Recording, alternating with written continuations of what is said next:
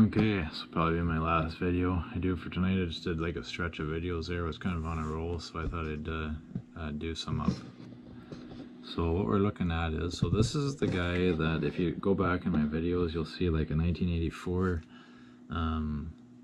Sierra that was like a goldish color. So this is the same guy that brings these trucks back from Alberta. So what we got here is a 1967 GMC. I don't think Sierra is correct. So wants $6,500 for this truck.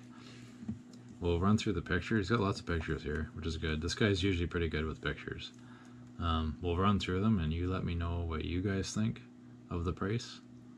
Like I said, I guess he brings these back from Alberta apparently, so you know if you're going to do that, that's a bit of a cost, unfortunately. And that's where there's always arguments with the price versus the condition of the truck, and then people trying to get their money back from transporting and stuff like that. So it is what it is. So there's the back side of the truck there. It's like it's missing a light. I mean, this is a project truck, so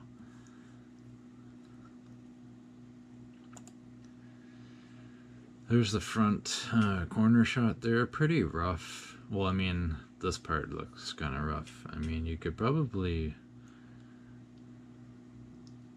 I don't know, you could probably, if you wanted to save some money, take a hammer and a dolly, and if you had a lot of patience, you could probably pound that back out, and you might be able just to blast that bumper and give her a coat of paint or something like that.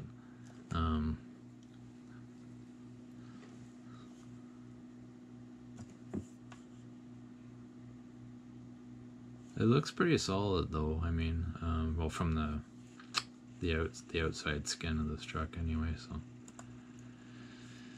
So, looks like she took a bit of a lick here on the passenger side. Mortsky would call that a whiskey dent. No doubt, a few whiskey dents on this truck. Looks like there possibly might be a little bit of rust along here, but hey, you know, it's a 67, so you're not going to find anything mint anymore, not unless it's already been restored. Yeah, so I mean, I don't know, you guys be the judge. What do you think, price versus this condition? It'd be interesting to know what he paid for them out in Alberta, or how much. Like, actually, if there's anybody out who lives out in Alberta, just drop her in the comments and let me know how much these trucks are going for out there. Anything from 1967 to, I don't know, 87 maybe, on average.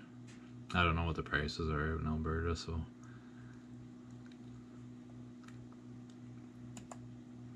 It's an interior shot.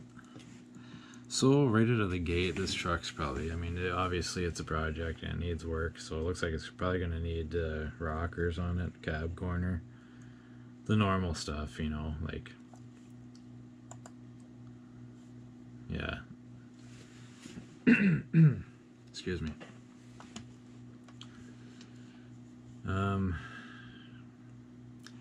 Yeah, I mean,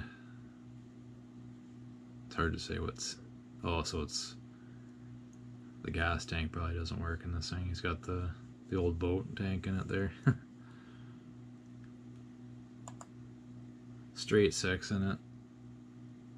This is, oh, so this is the 67 GMC 910. I didn't actually even realize that at first. That's why the front end was looking a little different to me. Those guys out in out west, they're Sobering Restoration. They had a 67 or 68 GMC 910. That was actually a not bad looking truck. It was probably in better condition than this one was.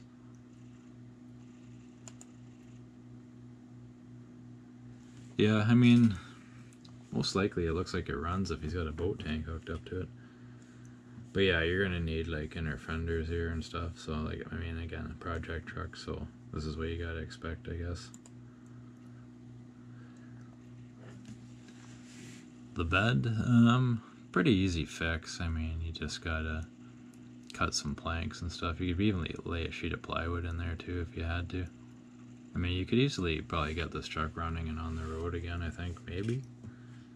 Just try to fix the bare minimum and just get her safety and what have you. Yeah, you could just cut some plywood there or something like that. I might have to get another rail or something, maybe, but there's it must be a new gas tank or something there. But it looks pretty solid other than that. I mean, I don't really see any major. There's a little bit of rot there on some of these things, but the tailgate looks not too bad.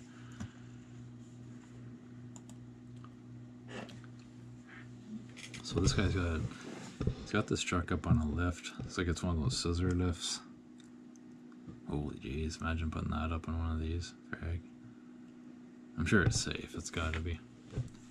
It looks pretty solid underneath, and probably just, I bet you if you just took this truck apart and gave the frame a good blasting and repainted it, you'd have something pretty nice. You'd probably have to go through all the bushings and tie rods and stuff though, that's just normal stuff. Normal wear and tear suspension you'd have to replace.